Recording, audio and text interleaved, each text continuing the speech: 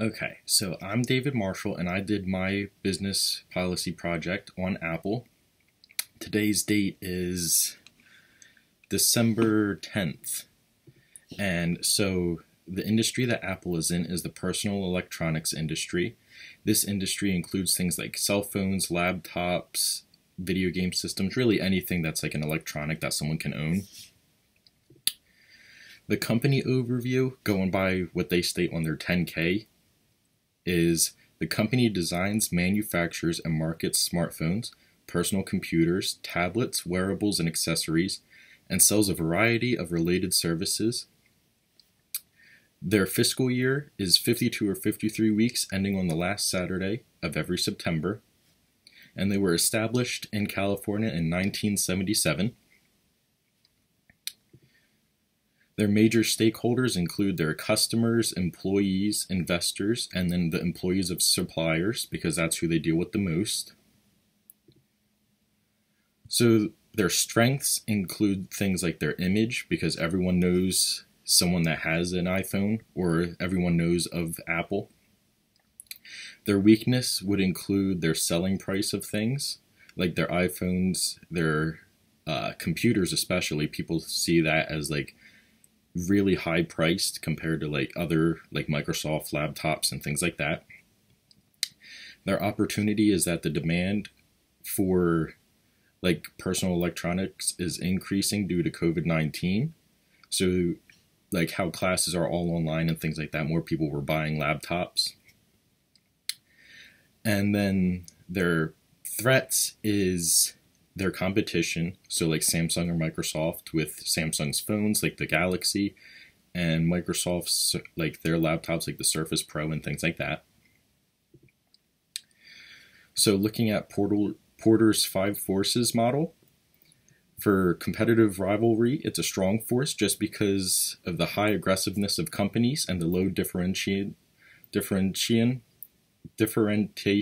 of products. Their bargaining power is strong because of low switching cost and high buyer information.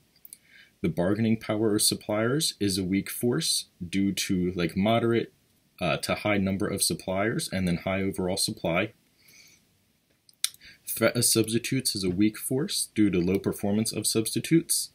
And then threats of new entrants is a moderate force due to the high capacity requirements and capacity of potential new entrants. Their value chain, like many companies' value chains, it follows like sourcing, manufacturing, warehouse, and distribution. And then they also have recycling, which they're doing a lot more of, trying to reduce their carbon footprint.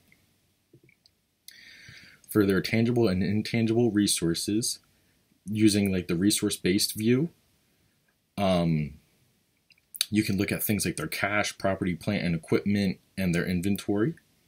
So for property, plant, and equipment, they reported $36,766 million. For cash, they reported $38,016 million in cash. And then inventory, they reported $4,061 million. Their intangible assets would be things like their training, when they go through training for like managers, things like that, as well as different patents and copyrights that they own. So their implications for the future would be things that they're trying to focus more on research and development and continue that research to come out with like new ideas, new services through like their iPhone, through their Mac, through their like, things like the Apple TV.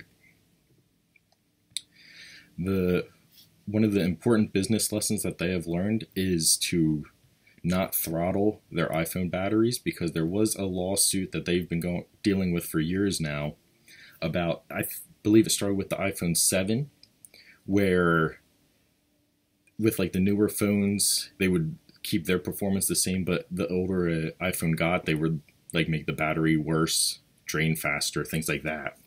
So they got caught and were sued, and they ended up losing, and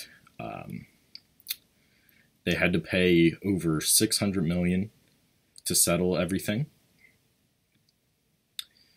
For their entrepreneurial activities and opportunities, the most recent one that they're diving into is their AirPods Max, which they just announced yesterday on December 9th. That is their first over-ear headphones that's replacing Beats. But this one's more to compete with higher end brands like Sony and Bose. These ones cost around $549.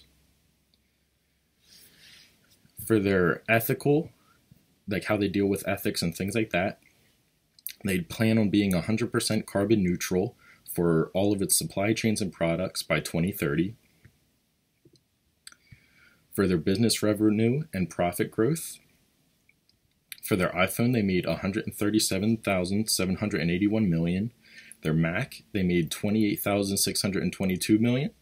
Their iPad was $23,724 million. For like their Apple Watch, their Apple TV, and their speaker, they made $30,620 million. And then for services like Apple Music, Apple News, Apple Arcade, they made $53,768 million. So what I would recommend them to do is to keep innovating through their iPhones and Macs. I would like to see them continue focusing on security and measures like that, like how on the iPhone there's now facial recognition, and on their laptops I think there should be facial recognition as well. But right now they currently just have the fingerprint scanner. And then I think they should really focus on sort of reversing their carbon footprint. That way it sort of like reverses everything they had done. Like once they hit that carbon footprint of 0, go above and beyond with that. And then that's my project on Apple.